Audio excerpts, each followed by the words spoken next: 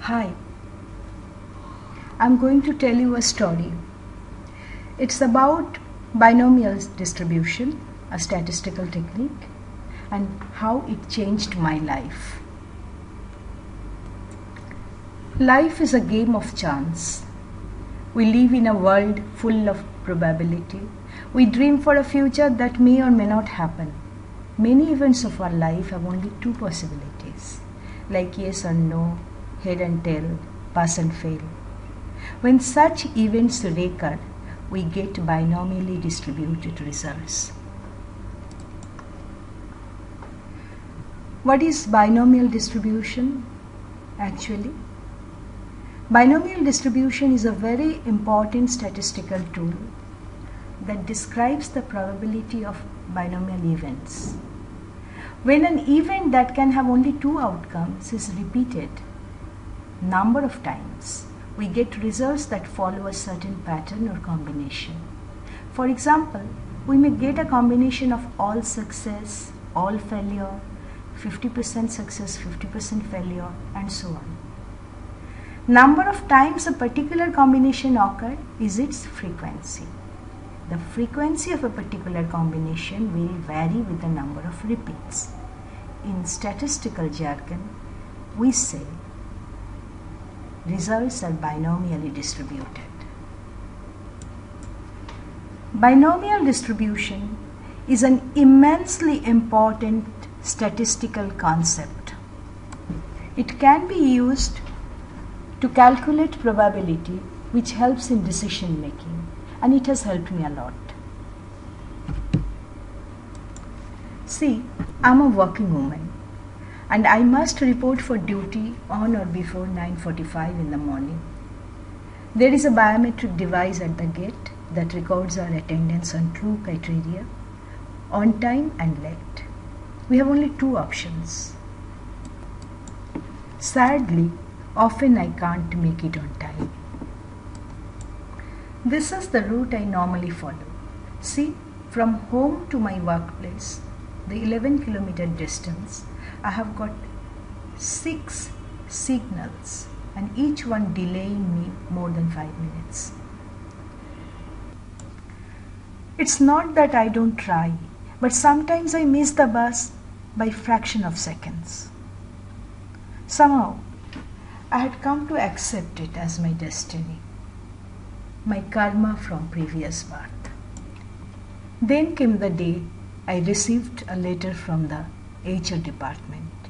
It asked me to be punctual in no uncertain terms. I knew blaming it on my karma won't solve the matter. I had to do something. So I started calculating my chance of being punctual using a statistical method. The machine recorded our attendance binomially. There are some assumptions in binomial distribution, and I matched my situation with those assumptions. The first one is data must be binomial. In my case, the two options were on time and late. In textbooks, P denotes success and Q failure. I defined my being on time as P and late as failure. The two options always add to 1, so P and Q is equal to 1. The possibilities should be mutually exclusive. I saw if I am on time I cannot be late, so that is mutually exclusive. Each outcome is independent. My being on time today won't affect my reporting time tomorrow. So that is independence. This one also matched. So ultimately the chosen formula was P plus Q to the power n, denoting P as on time, Q as late, and n the number of days. Here I had to think a bit. The HR said I have to be punctual on all days, but for my convenience, I wanted to see if I can make it for few days initially. We have odd Saturdays off. There is alternate 5-day weeks. I chose one such week. My n was 5. And finally, I made my own formula, p plus q to the power n. So this is the formula, p plus q to the power n. Next came the question of choosing a value for p and q. Looking back in my work diary, I saw I'm usually late by 6 days a month. As our working days is 24 in a month, my failure rate was calculated to be 6 over 24 is equal to 0.25. Plugging this value into the p plus q is equal to 1, I got the value of p. So p was 0.75. For 5 days a week, I had 5 attempts, my n was 5. In the binomial equation, if the power is n, we have a total of n plus 1 terms. It can be treated as a combinatorics problem of picking x goods from a bucket of n. In my case, choosing 5 successes from a bucket of 5 attempts. This is the expanded equation. On the right, we have 6 terms. Each term expresses a particular combination or possibility. See, in each term there are 2 parts. First part is coefficient and the second is a combination of p and q. The total number of combinations possible in binomially distributed results can be obtained by adding all these coefficients. So adding these coefficients, 5 choose 0, 5 choose 1, 5 choose 2, 5 choose 3, 5 choose 4, 5 choose 5, we get a total value of 32. And you know it's a binomial event. So if it happens 5 times, we will get 2 to the power 5, that is 32 events. Anyway, we are looking for a combination that has no failure in it. Since q represents failure, the term should have a q with power 0. So this is our term, 5 choose 0, p to the power 5, q to the power 0.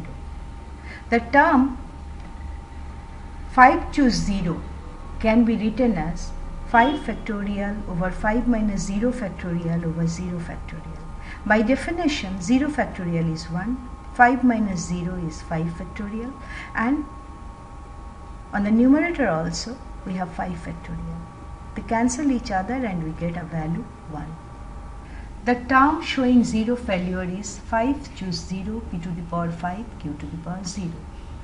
Plugging the value of p as 0.75, we get something that has 0.75 multiplied 5 times. The final answer is 0.237. It indicates my chance of being on time even for a single week is at the most 24%. And if I try for 24 days, the 0.75 will be repeated 24 times, giving me a probability of 0.001 success. This answer made my decision.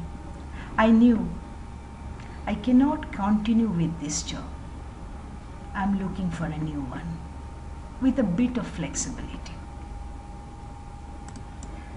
The main points. Each term of the expanded binomial equation indicates a particular combination, and coefficient of that term indicates its frequency. Another important point to note is that the value of p and q is to be assessed from experience or history, whereas the probability of a certain event depends on 2 parameters. One, binomial coefficient of the desired term, and second, the value of p. Thank you.